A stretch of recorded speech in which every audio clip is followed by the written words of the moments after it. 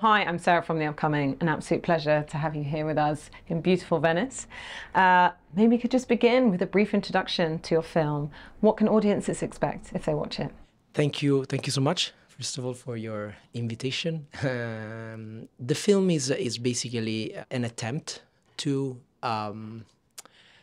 try to discuss the contemporary legacy of an artist like Sergio Leone, but also we try to highlight, the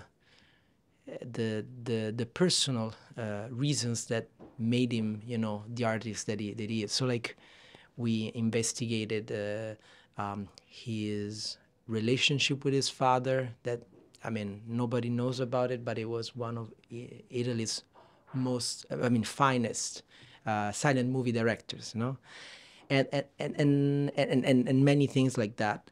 One of the things that made the film unique to me, that I had the privilege to make it, was the warmth and the true participation of some of the most iconic international filmmakers that were so happy to pay their homage to Sergio Leone.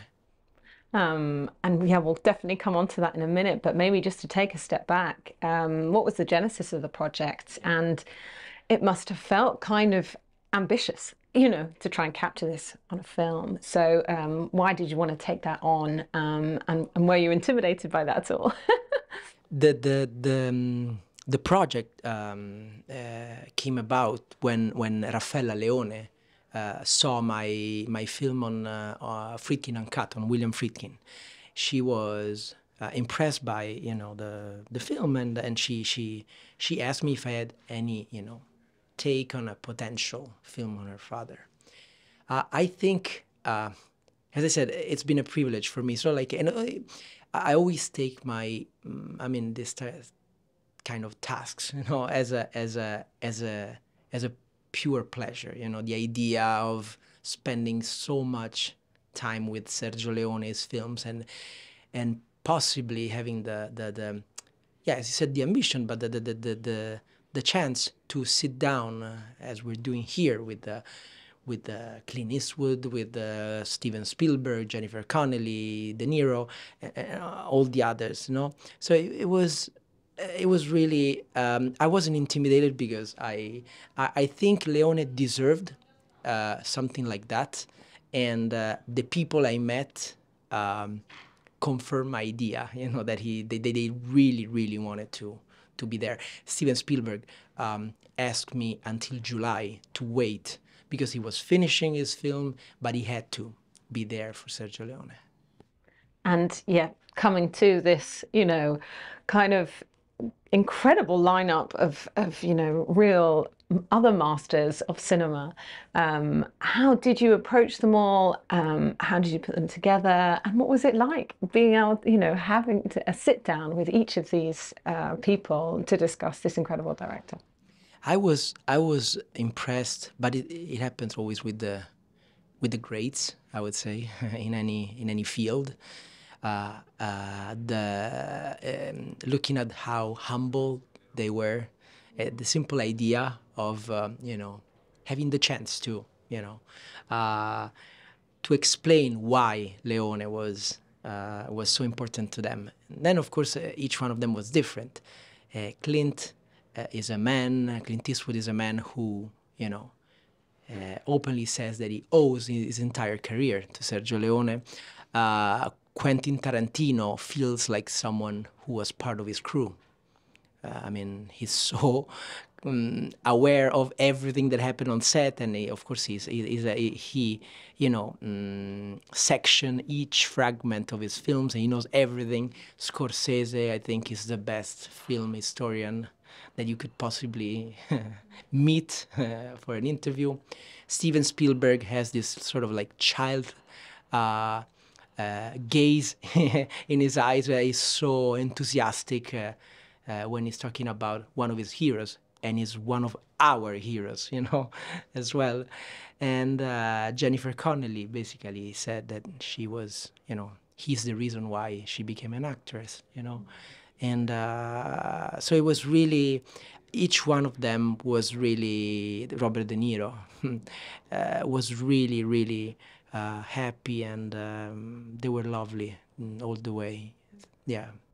And in terms of kind of looking at this question of what his legacy is, what did you kind of discover that was almost new to you? And, you know, I guess kind of representing this balance that was, you know, his passion for cinema, but also family, and how that kind of fed into his work. I think that really, I mean, he belongs to that generation. He's from 1929. I mean, they experienced a lot. He was a child in Rome during the occupation, during the war. And he basically became a film person during the, what we call it, Hollywood on the Tiber, when in the 50s, like there were so many big American productions in Rome, like Cleopatra, Ben-Hur. I mean, they say that he was one of, he was the chariot race director, because he was a second unit director. So his entire life experience became his films. Once Upon a Time in America is a movie that has a lot to do with his childhood. And that's why he decided to wait 13 years. He stopped his career for 13 years. He turned down so many films, including The Godfather, to make the movie, as Sir Christopher Frayling says in the film, that he really, really, really wanted to make. And that's so impressive, and that's such a lesson for everyone, I think. And in terms of kind of perhaps looking at how his films sort of challenged, you know, the status quo, or, you know, kind of upturned expectations of what would be in Hollywood at that time, you know, and the complexity and the intricacy and nuance. Do you think that was also something that really meant he made more of a mark than other directors? I think that he was a very, very sensitive, very intelligent kind of artist, and he realized that, as also Tarantino says in the film, that Hollywood cinema, a certain Hollywood cinema had come to an end. So the only way, he loved American movies since he was a kid, so the only way to start out a new you know, moment for cinema was to break the rules, to make something new, to work on the language, to work on the characters, to twist, you know, the icons' image, you know, like it's famous the way he changed Henry Fonda. He made him, you know, a villain, while he's been his entire career the gentle American hero of the next door, you know. So he changed cinema in many respects, and I think he added so many elements to the film grammar that everybody still today uses for, I mean, for their films. Yeah. And on the flip side, you know, was it also kind of a romanticized, almost fantastical image of America that, you know, sparked his imagination and that fed into his films?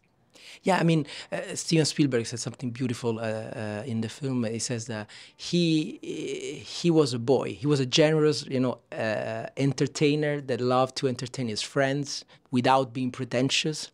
So if you approach your, you know, your craft as an enthusiastic and generous boy, you know, you're probably someone who loves cinema already, who loves like graphic novels and something like that. So who's able to mesh up all these elements, create something new, and make something unique. That is the secret, I mean, of his cinema, I believe. So you had the support of his family, you had all these other incredible directors and actors come and participate. Did you face any challenges? Were there any moments that were really difficult in the making of this film? Actually, we started like 4 years ago. The film, it was right before the pandemic. So that was a big challenge. But since we started like 4 years ago, I had the chance to right before everything, shut down, to meet Ennio Morricone. And I believe that was his last taped interview. And it was really mind-blowing. I mean, Morricone, as Tarantino says in the film, was the co-writer of Sergio Leone film in a way, no? That was tough because we all wanted. I mean, the family was, backing me the entire time. They were amazing. But, we had a long break, and we started back in October 21.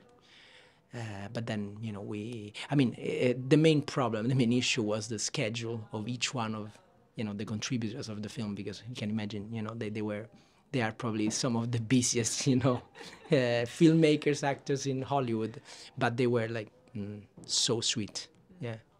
And for you, maybe on a personal level, were any of the people you interviewed your kind of like absolute heroes? I mean, maybe they all are in different ways, but did you have a real kind of pinch me moment of it making? Oh, yeah. Many times. I have to say, it's difficult to pick one, but if I had to pick one, was when I met Robert De Niro, because when I was talking to him, I realized that the way he smiles, his facial expressions are the same that we're used to in his films. And it's even more impressive if we think that he was such a, he's always been a transformist, in his films. But you understand that he's always been himself playing someone else. And that was very moving. And ultimately, what do you hope people take away from watching your film? I mean, I guess some people will be very familiar with him as a director, some people less so. They might learn something new. But I guess in a way, it's also kind of, a tribute, a homage, that kind of time capsule, and that will always be there, and it's on record, what his legacy is. I think that, I've always been careful to not make a film for only film people, for cinephiles, because I believe that, his personal story, his, drive, his determination, his passion for what he did. It could be art, could be cooking, whatever, but in this case was art, was cinema, is something very, very, very inspiring, and he touched the lives of so many people that happen to be some of the artists that we respect the most nowadays. So I think, and plus like his films that we had the chance to put in the film, in documentary, are so much fun, are so much, entertaining. So I think that there's a combination of things, what you get from him, the entertainment from his films, and the words of the people in the film, that I think will be part of the fun. And what does it mean to you to have your film here in Venice? And it sort of feels like the perfect place for it, right? Because this is a festival of cinephiles. But how does it feel to be here? I'm super happy, and I'm super happy that Sergio Leone is being celebrated here. Also because for one of those bizarre turn of events, Sergio Leone was never celebrated here in his life. He was never in competition here. He never won an award in Venice. That it's really interesting, to think about to me. So I think that, just like Once Upon a Time in America was eventually fully appreciated, unfortunately, after he passed. I think this movie here is a way for him to be, celebrated and, homaged the way he deserved. What do you think he would make of the current cinema landscape? It's not mine. It's a consideration that Spielberg did that I couldn't put in the film. He said he would be very fascinated by the series world, because his films were always long, no, and he took time, and so he probably would be, intrigued by the idea of making, a series about, maybe his lost project, the Siege of Leningrad, or maybe a new Western. Yeah, I think he would be interested by the different, ways of, exploring, the language. Not sure about, the contemporary directors, but I know he was a big Scorsese fan. He was a big Spielberg. I think he would love Tarantino, definitely. And finally, can you tell us what you might be working on next? Have you got a project in mind, or? I have different projects. I'm also, writing my first fiction film. That is something that I wanted to do for a long time. But I mean, documentary is my home, and it will always be. The thing is. Every time you need to fall in love with a certain story or a character, So like I have a few things, but now for me, I try to be in the present, and I want to support the film because Sergio Leone is probably the reason why I am here. I do this job, and I mean, I want to focus on the journey of the film for the moment. Yeah, fantastic. Well, thank you so much for sharing all that with us, and really enjoy the rest of your time here in Venice. Thank you. Thank you so much. You too.